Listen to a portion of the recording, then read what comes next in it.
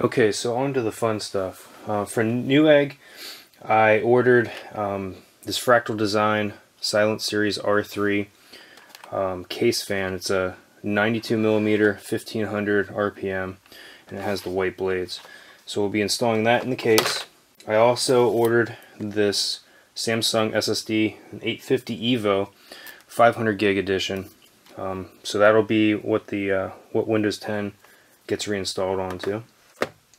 Since that drive doesn't come with SATA cable, I ordered up one of those. It was, with shipping, it was probably $2.50 or something like that.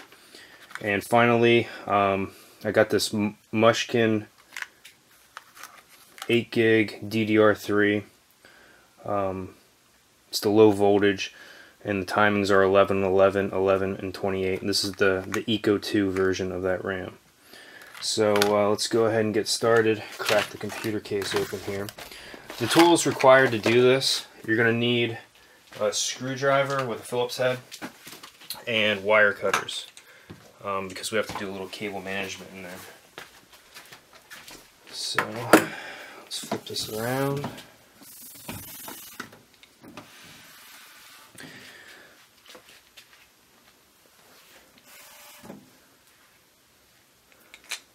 Now here's that warranty sticker. I'll get a good close-up on it for you.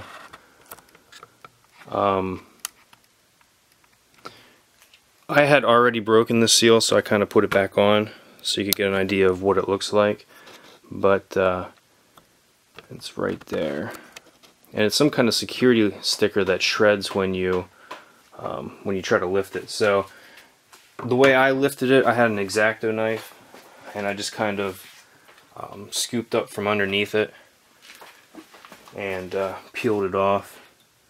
And this will come off a lot easier since I just kind of pushed it back on. But yeah, just work at it a little bit.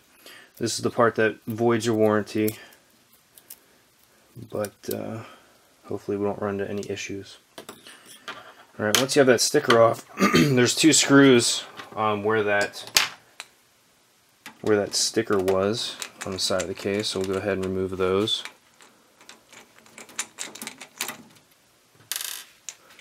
And then one down at the bottom.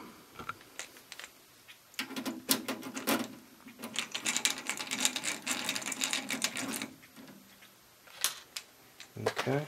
And the panel just slides back. So we just do that to it, and it comes right off there.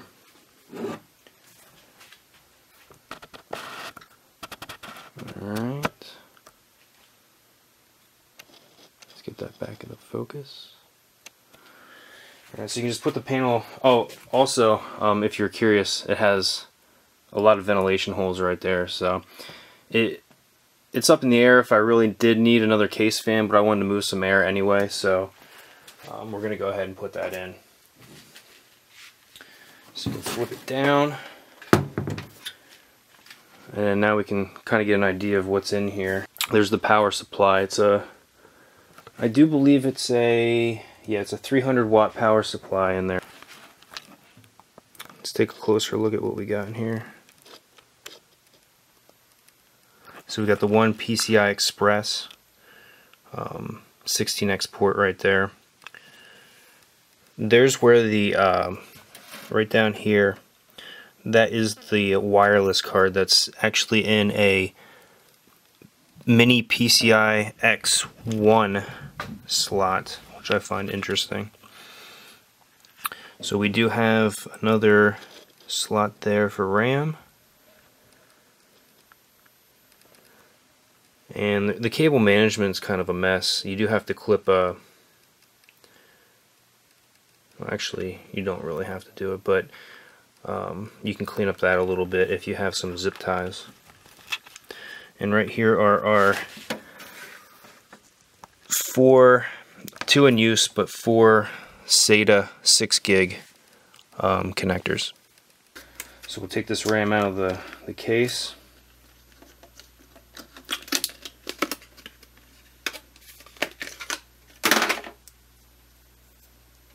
Alright, so this is keyed, so one side is longer than the other. What you have to do is look down in there and see which side is shorter and line it up.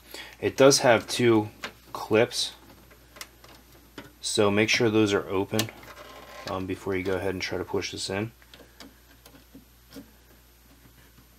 Just drop it in there. Once everything's lined up, just give it a good firm push down and it'll clip in place.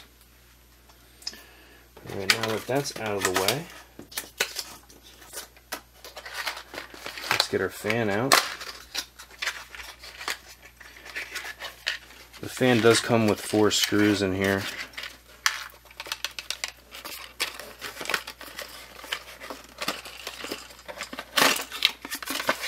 Take a look at this. I just dropped a screw. So white blades, and the direction of flow, which way it pushes the air, is labeled on the one side. So I want the air for this to be blowing out of the case. So we'll flip this around and line up the holes. These screws are self-tapping too, so they'll take a little bit of pressure to get them started, but once they're going, they go in pretty easy.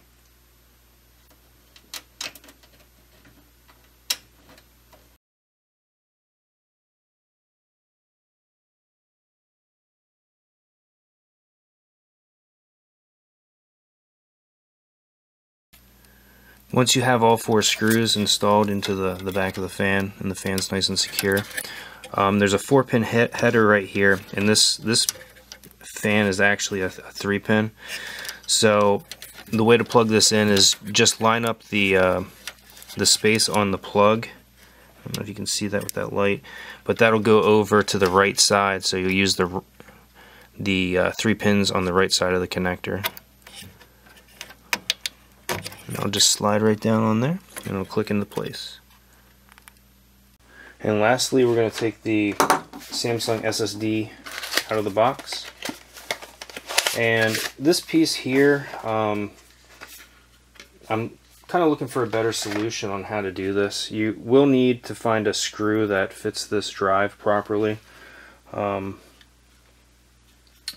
I did find one screw that I had lying around, and that's going to have to do until I find a better solution. But they do make carriers that you can put this into and then slide it into this 3.5-inch slot there, so you don't have any wiggling around or anything like that. But for now, I'm just going to kind of put it in with one screw, and it'll be good enough for now. I'm not exactly going to be moving this machine around too much, so we'll actually let's go ahead and hook up the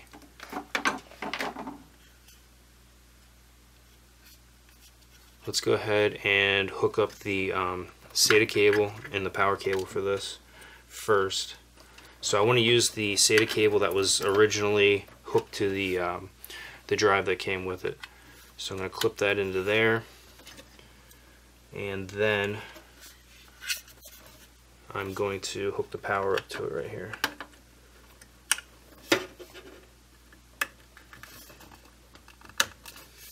Once that's done, I'm going to slide it in here and put a screw in it right where it's at. Line up that hole.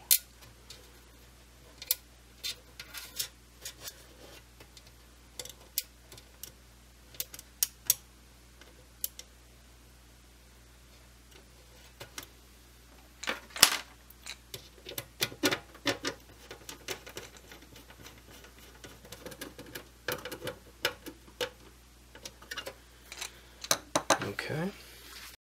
Now that we have the SSD installed and connected, both power and the SATA cable, let's go ahead and take the additional SATA cable that I ordered and just plug it into the top slot there, which would be number 3, I believe.